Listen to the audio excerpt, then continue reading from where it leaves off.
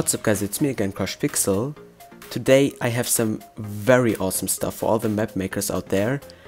If you ever wanted to have fully resettable adventure maps, this is now possible in Minecraft 1.8 Snapshot using the /blockdata command. So what I have here is just a little house. Let's imagine this is in an adventure map, and you just get in there, say, hey bro, there's some furnace stuff, some items in the chest, let me just grab them, and I'll put that coal inside, give me that cooked chicken, and yeah, I'll just play some sounds, and here's some tools. And once the whole map is finished and the player is done, you want to reset the map, and this is now as simple as just clicking a button.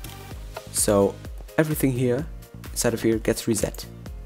The furnace has the raw chicken in it, although it's still burning. Yeah, that's a bug. The chest is reset. The hopper is empty. And the important stuff is in there again, even though I still have it in my inventory. So this works for every tile entity on the map. Redstone circuits, you have to reset them manually, of course, but this is just what my filter does. It creates such a Blockdata command, and for example in this case we have a chest, and it tells the command block or the chest which items it should contain and what MBT data it should have, and everything gets automatically done by the filter. So the even better thing is, I once ran the filter on all of these chests just to test something, and yes, it's actually possible. It sets these comparators automatically, the repeaters automatically, so you can have huge structures like this and it's still working. So yeah, it's awesome for map makers, and I'm just going ahead to MCEdit and show you how the whole stuff is done.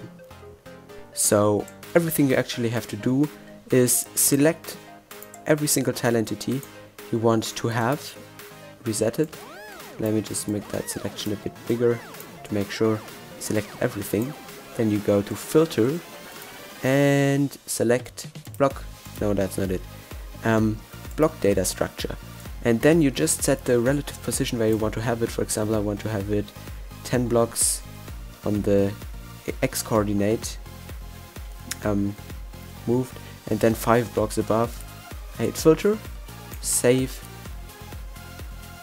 and here we have our structure. It's perfectly working. It's just awesome. Here we have our beauty. Isn't it awesome? The filter download is as always in the description. Make sure to check out my other videos if you like this one, and see you next time. Bye!